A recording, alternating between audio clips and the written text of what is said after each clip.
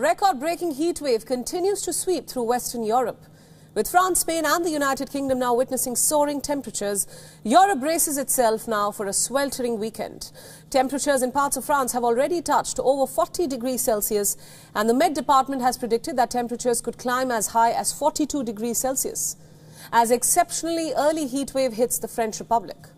Parts of France have now been banning outdoor events. The Health Ministry has activated a special heatwave hotline. An alert has been sounded and children have been advised to stay at home, while special measures have been implemented in elderly care homes as the memory of a deadly 2003 heatwave haunts. Meanwhile, Spain continues to battle its hottest early summer temperatures in 4 decades. The Western European nation is enduring a week of a blistering heatwave where temperatures have climbed to 43 degrees Celsius in many cities. Spanish authorities have issued an advisory against heat strokes and cautioned against non-essential travel.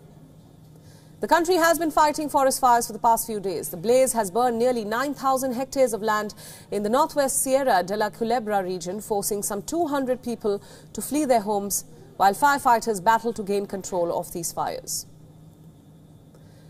Coming to the United Kingdom, which recorded its hottest day of the year on Friday, with temperatures reaching more than 30 degrees Celsius. It was the 3rd day in a row that temperature records had been broken in the UK. While Londoners took advantage of the unusually warm weather to spend time outside, the heat was a reminder to millions that global warming is a looming threat. Average temperatures in London in June are generally in the region of 20 degrees Celsius. Other parts of Europe, like Italy and Germany, are also facing the biting heatwave. Farmers in Italy have flagged that they risk losing half their output due to the spike in mercury that is leading to drought, as lakes and rivers start to run dangerously low. Periods of intense heat are occurring more frequently and lasting longer. Experts say that this is due to climate change. Climate change has triggered devastating wildfires, heat waves, drought, and poor air quality across the globe.